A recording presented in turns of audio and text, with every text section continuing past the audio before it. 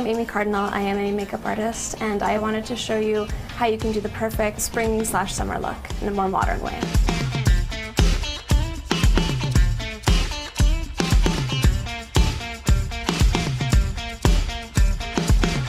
So a huge focus for doing this look is to really focus on skin. And it's all about making that really, really dewy, sort of perfected look. So Heidi already has amazing skin, so I'm just going to sort of touch up here and there where we need it. Start off with a little concealer underneath the eyes. And I always suggest using a brush to do any sort of dewy or more perfected skin look, because you're going to get a lot more of a natural finish with it. Maybe around the face if it's a little bit of redness, around the nose or anything. Perfect. And I want to let Heidi's freckles show through, because that'll definitely give that more natural sort of finish. So I'm just going to use a tiny bit of foundation sort of on the center of the face and then blending it out from there. And I'm just going to set it with a light translucent powder. Really soft, but just help to hold it on throughout the day. Perfect.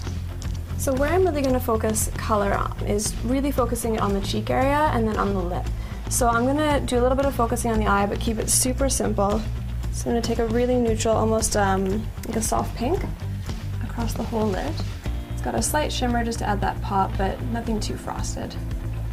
And then just to add a little bit more definition, still sticking with the neutral color palette, a little bit darker, work it right into the crease of the eye.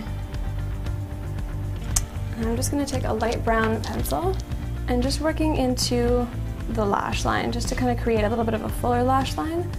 And so when we do mascara, it'll blend it in really nicely and add a denser sort of look. I'm keeping it really thin on the inner corner of the eye and then just making it a little bit thicker on the outer corner. Just going to do a slight liner underneath the eye too, just again, a little bit of a definition, but nothing heavy. Okay. And I'm going to use the same pencil actually to fill in Heidi's brows too, so it's all about light application, because the rest of this look is really very soft. I'm going to do a bit of mascara here on your bottom lashes first.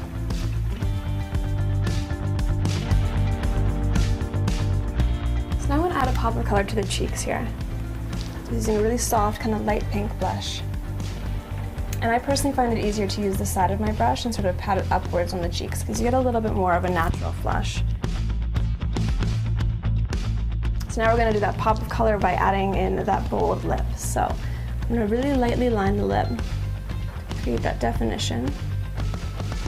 And I always fill in the lip with the pencil as well, just so that your lipstick has a little bit more of a long wearing effect.